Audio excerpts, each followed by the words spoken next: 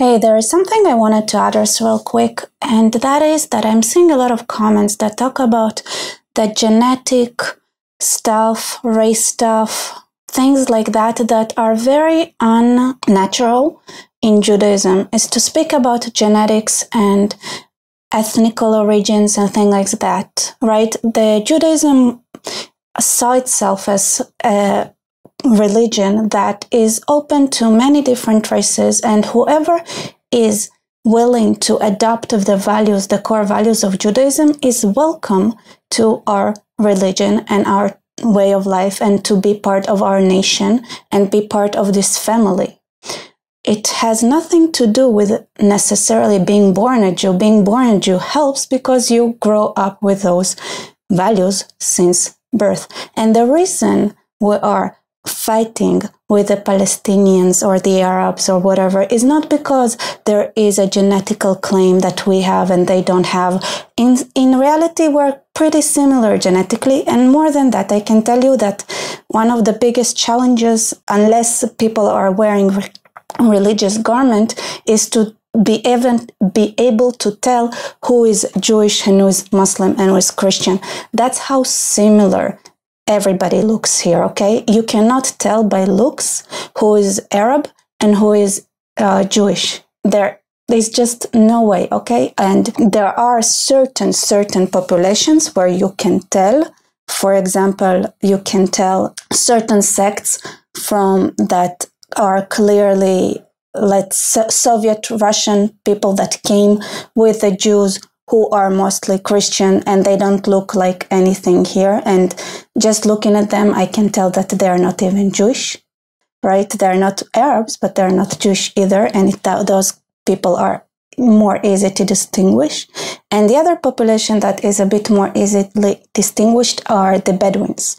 They do look a little bit different, but even then, let me tell you, when I did my service, we had a week where we had to defend a Jewish village near the Egyptian border, and we were told to question anyone that looks Bedouin, and it took us about 1 hour to go back to the Security Council and said, how do we know who is Bedouin, who is Jewish? They all look the same, like the Bedouins and the Jews. And they was like, yeah, you're right. And also you need to let in the Bedouins as well, because they come here to do some shopping. So who exactly are we supposed to question if they're entering this Jewish village? And they're like, I don't know, just look at them and see if they look like they have bad intentions. All right. The reason we are in fighting with the Arabs is not because they are genetically different or ethnically different or inferior, superior, whatever to us, right? I've studied with many Arabs in university. They are smart people. They are very capable people. They did great in engineering school, and I did homework and assignments with many, Jews, with Druze and with Jews and with Christians and with Muslims, and there is no difference in their abilities, no matter if their religion. The thing we're fighting for is the values that we have. The reason I'm not saying that I am supporting a Palestinian state, because I don't want to live as a woman in a Palestinian state, because I know I would be a second-class citizen, I would have no rights, and I could be murdered for the most trivial things, for looking the wrong way at a boy or something like that, which I'm seriously not interested at. So this is why we're fighting. It's not even Arabic or music. You'd be surprised, but Israelis love Arabic music, Jews love Arabic music, they love listening, and vice versa. You'd hear Arabs listening to Israeli music and Hebrew music all the time, and we would both blast those musics, and it's even hard to tell if the person riding the car and listening to music out loud, are they Arab or are they Jewish? Even that wouldn't be so easy, believe me. Even my own family, my cousins were listening to music, and they were approached by this Palestinian family, and they were like, being embarrassed for blasting out music out loud, and then they were like, "Oh, you shouldn't be embarrassed. We are Arabs too." And my cousins are like, we're not Arabs. Anyway, but it's funny, they told them, and I was like, wait, did they talk to you in Arabic? They were like, no, they said we are Arabs in Hebrew.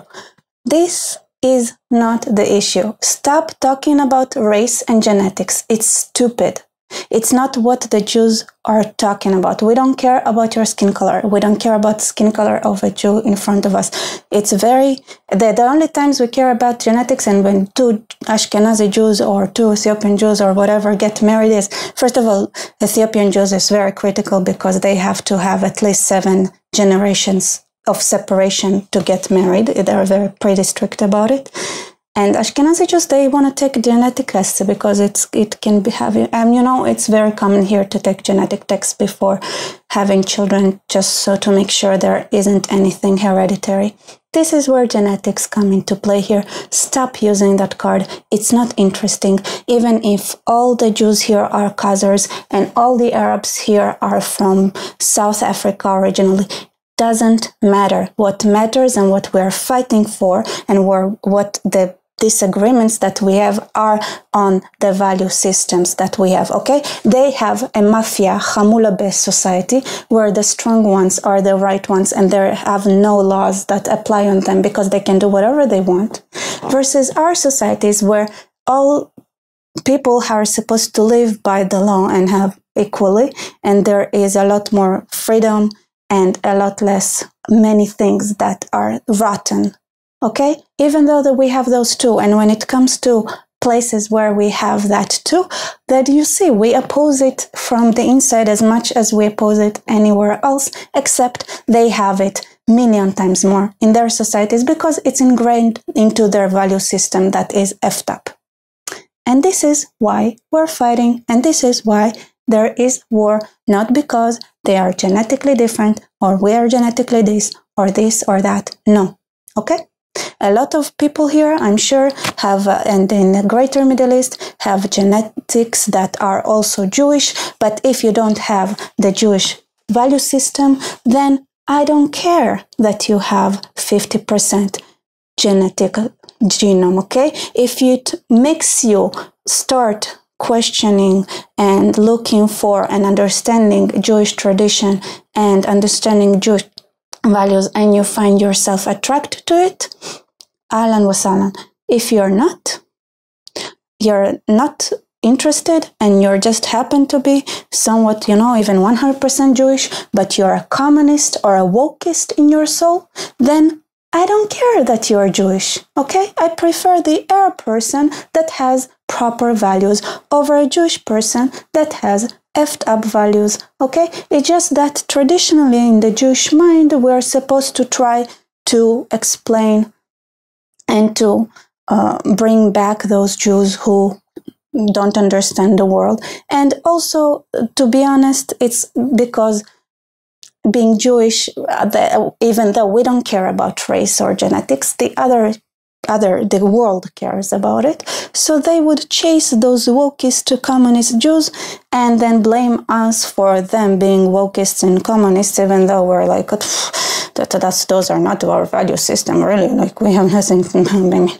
I mean, it happens, mishaps happens, and happens. Like, what a black sheep in a good family happen. What can we do? Okay, and they're gonna get chased for their genetics, even if they have the right brain or the right values. But there were Jews that were rarely, but there were Jews that were Nazis. There were Jews that believe in and converted to Christianity or whatever, okay? It's not about it. It's not about genetics. It's about what do you believe. This is what we're fighting for, okay? I hope I made it clear. And I hope I don't read many comments. I mean, you know what? Every time there is a comment about genetics, tell them that the heck who cares, okay? It's not about genetics. Thank you. Like, comment, subscribe. I have a buy me coffee link below if you guys want to support me. And see you later. Thank you so much for watching.